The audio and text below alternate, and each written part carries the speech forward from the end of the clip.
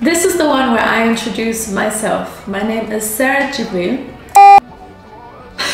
What the Okay, rewind. Let's try this again. But let me introduce myself in my own way.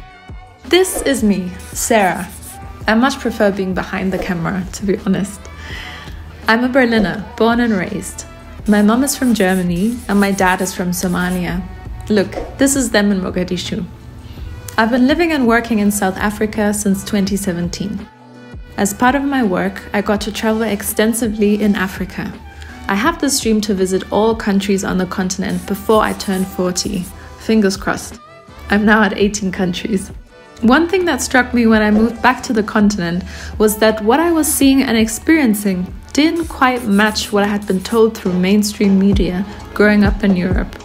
This inspired me to pick up my camera, my phone and my drone to tell inspiring stories about this beautiful continent. I love highlighting Black-owned businesses. I developed a guide to Black-owned hotels and rentals in Africa, together with the site Sleep in Africa.